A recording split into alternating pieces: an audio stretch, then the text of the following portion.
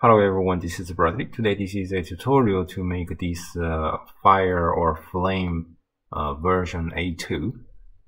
The principle has been discussed by many different people, so basically all techniques and skills should be known in the community. That's why I'm not very motivated to make a tutorial for this one, but since people asked, maybe it would be still helpful to make some reference out of it. So let's start. So here we're in Blender. Let's go to the node editor. As always, I'm going to use the presets which you can download for free from the link in the description. But honestly, there is nothing really special. Let's start with a curved linear. You potentially can realize that almost for every tutorial, I'm starting with a curved linear.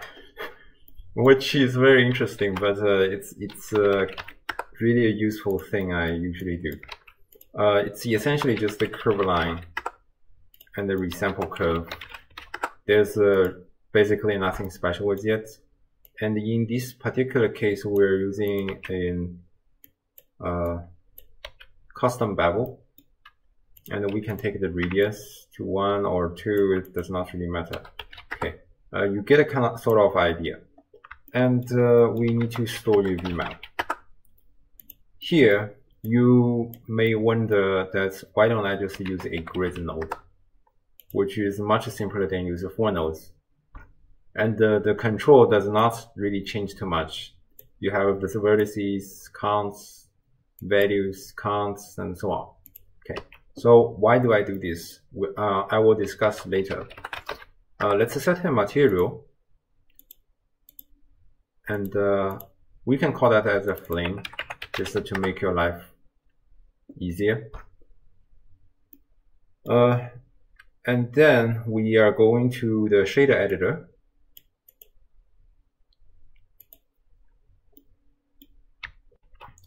What I'm going to do is basically just to take a UV sphere.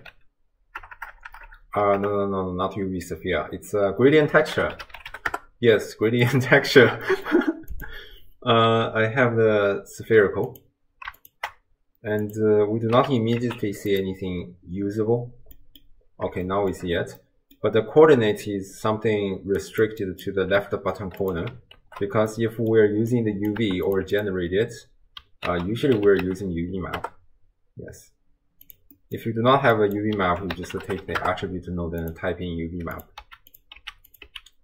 Usually we're using UV map, and the center is still from the left bottom corner, and to the right is 1, to the top is also 1.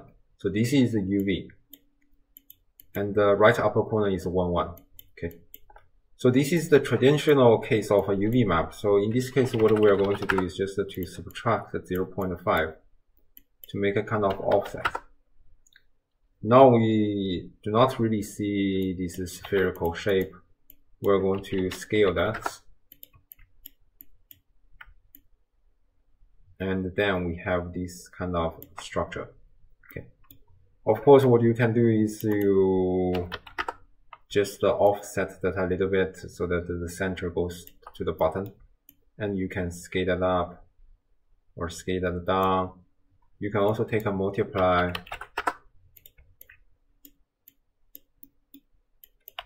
And you can try to make the flame goes upper a little bit more.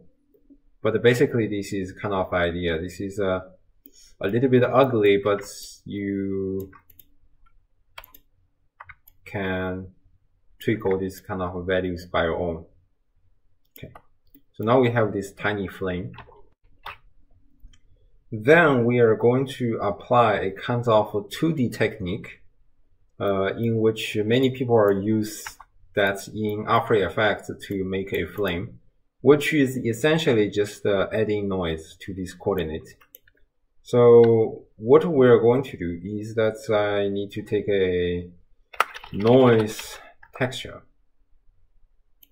and I basically denormalize that so that initially this factor is outputting 0 to 1, but now this is -1 to +1. Okay. And this is the same as the color. As you may potentially visualize that, there are lots of dark area because these are negative values. And then we basically add this noise to affect our gradient texture. Then immediately you see these kind of results. And then you just try to tweak these values. You may increase the details, increase the roughness. But you know this value is from -1 to +1. Sometimes it's a little bit too large. So we're going to scale that down a little bit. This is actually kind of a geometry node principle.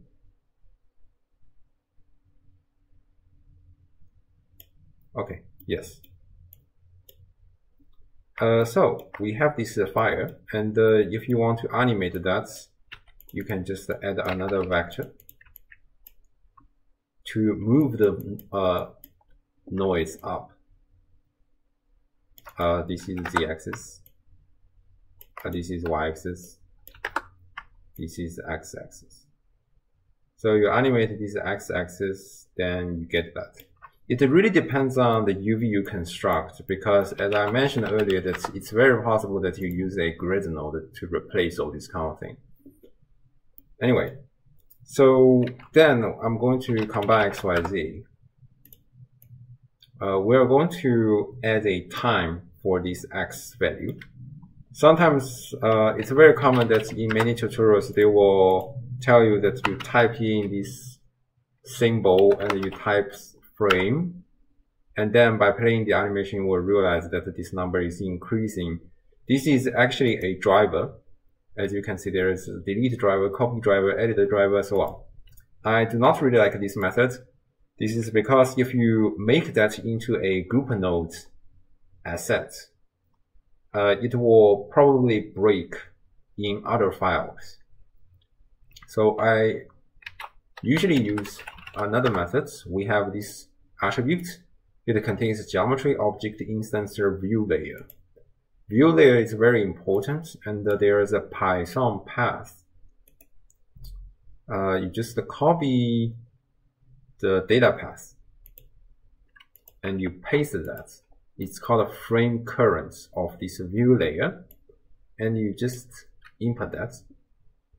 Then you realize there's an animation. It's actually basically the same. Right now this animation is a little bit too high, so we're going to divide that to quite large number. And we need a negative number, so make that to negative. So now we have this flame going. And you may also colorize this entire thing. So here, let's go to the option. I'm going to stick with eevee. Let's go to alpha blend. And I'm going to mix shader. So for dark area, which is the first shader, I'm going to make that transparent. Alternatively, for the second part, I'm going to make that into an emission shader. And you may also put a color ramp to that to make it more flame-like.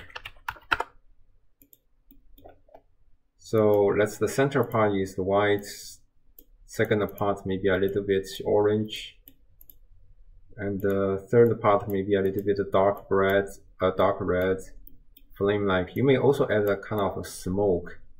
It's not very well visible here, but you may potentially see there is a kind of dark areas of smoke already available. Okay, so this is kind of an example, and you can increase the strength and you can take on the bloom. But I want to notify you that for AGX, which is the default of your color management, sometimes the color will be unified. So you might want to use a filmic or standard, which really pops up the saturation while it's bumping the bloom saturation. Or lightness, yes, lightness at the same time. So you get a kind of idea, and you play this animation, you get this kind of a flame. here the traditional methods is to use a displacement modifier, but it comes with various limitations, especially if you're using geometry nodes. So I'm not going to use that. I'm rather going to do the displacement inside geometry nodes. So we take a setup position and we take a noise 3D. And actually the principle is basically 100% the same, that we have a noise texture, we're adding some values into certain axis, and basically that's it.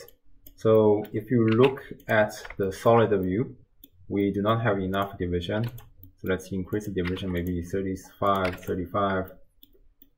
And we basically translate position, which is the equivalent of adding the positions onto certain axis. And then we take a time info node. As you can see, even the value is basically the same. We have a time inside the node, and I'm going to negative the value divided by 25 and make that into the z-axis, so that we can see this plane is moving upwards. And if you tweak the values a little bit, I'm actually not sure the correct values, but you just try to see that you can see, oh, there's a flame which is wiggling. It's not a very realistic, because if you think that as a kind of a torch or other things, you realize that this bottom part should probably not move. We're going to stabilize it with a fold. So what kind of factor can we use that as a fold? Here you realize there's in the UV that we have this separate XYZ, and you can see on this x-axis this is going from 0, this is going from 1. So we can use this x value as a fold, which is actually just scaling this color down. So that if you go to the solid view, you can see by the top is 100% noise, on the bottom is basically there is no noise. So you get this kind of a flag features, and finally you just try to tweak all these kind of parameters, increasing the scales, increasing the frequencies.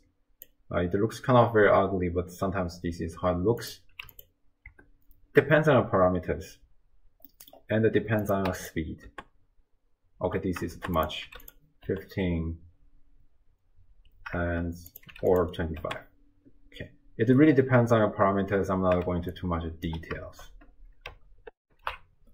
Up to this moment, you may think that, oh, I do not need all this kind of geometry nodes. I can really just start with a plane and go with the displacement modifier.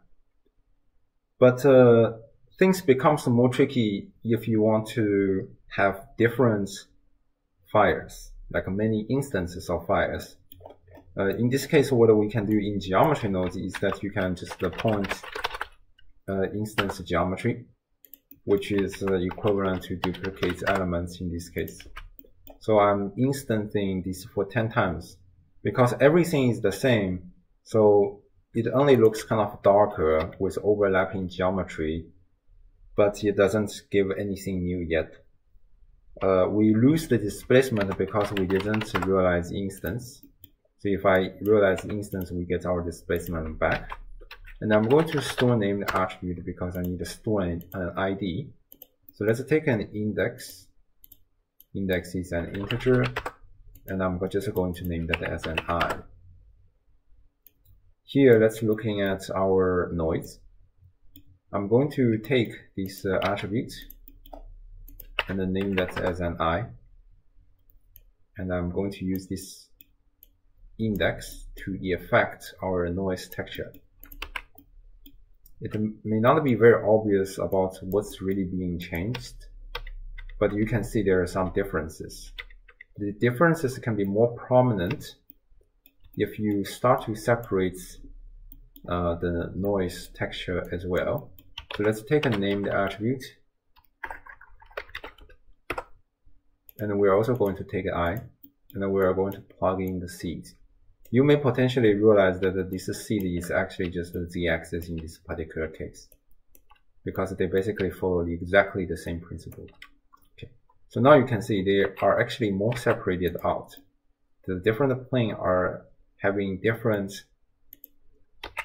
displacement. And now you play this animation, you can see they're kind of overlapping but not overlapping flames, because they are flying in different directions and so on. So you can play around the parameters, maybe increase the scale, decrease the scale. It's also possible that you increase the rotation a little bit, random rotation, and just a little bit to separate their geometry. Okay, so now you have different layers of fire, which makes that, I think, more interesting compared to the initial result. And this story does not end here. As you know, this is a kind of plane structure. So if you go to the camera view, and sometimes if you rotate the view, you may see some flaws. It's not very prominent here because I random rotated everything. But if I do not random rotate that, you realize that I can see the other side of the plane, and it looks not as good as the front side. Okay. So sometimes to solve this problem, in many scenarios, people are using kind of a cardboard methods. So they are basically changing the rotation of this plane relative to the camera. So what it ends up with is a track to modifier, a track to constraint to your camera. Okay. So that's this cardboard will actually look at this camera. This is kind of okay, but it also contains a problem that it does not really change with the perspective. Right now I'm looking from the top to this flame, but this flame still is just laying on the ground. As you can see, it's definitely wrong. Okay. So sometimes I do not really like this method in this particular case. So what can we do? And the alternative is that, as you realize, that we're using this curve and the bevel curve. And there is a set curve normal. Starting in 4.1, we have this free option to set the particular normal. And we can use this feature to set the tilt alignment to make it look at camera. Okay, and as a comparison, we can take another view. So now I'm still looking at the camera view, and I'm rotating that. You can see this flame still go with my camera, which is the same as the track 2. But if I'm going on a different perspective, then you can see this 3D perspective is actually kind of being kept, because we are never really rotating this plane at all. We're just changing the perspective of how this curve is being visualized to camera. I don't know how to explain in a very good way, but just to try to understand that. Okay. And sometimes this kind of feature, I think, is very helpful and much better than track 2, because track 2 is working on the whole object, but in this particular case, every vertices of the curve will be affected with this tilt alignment for a better perspective. Okay. At the end, we can finish this story by instance this entire flame to different places. For example, we can instance on let's take that onto a UV sphere, because I want to simplify this entire thing. And I'm just going to instance on the top of my UV sphere. Let's take in a vertex group and assign a vertex group. And then I'm going to import my sphere into the node tree. So now we have this sphere inside our node tree. And I'm going to take a separate, I'm going to take this point and distribute. And right now you can see everything is distributed everywhere, but we can take this named attribute to make it only instance onto this group. And then it's possible that you use these custom points, or you can just switch that to instance on points. Essentially, they are the same. As you can see, even the socket are basically the same. I have rotation scales. They are basically the same nodes. It's just that I made this more specialized for a particular purpose. Okay. So anyway, I think I can just replace it. I have these points, I have this curve, and I have this instance into the stored geometry, and I can take this random rotation a little bit. So finally, if I'm looking at the final output, it looks like this. And I just look at the cameras. Sometimes it may be a little bit slow, depends on the amount of points you have. This is also a reason that's why I use this point distribute instead of this kind of distribute on points, because I can set almost the exact amount. And finally, let's just take this value precision to scale them down a little bit.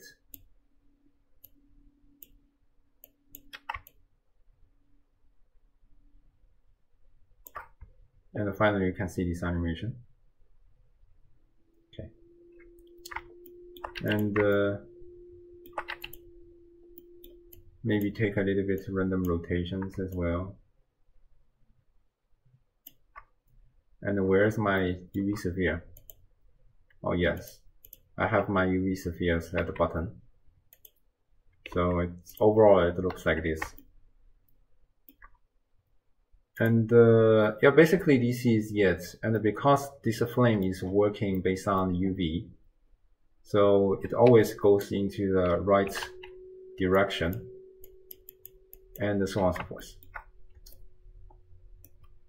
I think this tutorial is longer than my expectation. I hope I covered all important aspects that you need to know for this kind of workflow.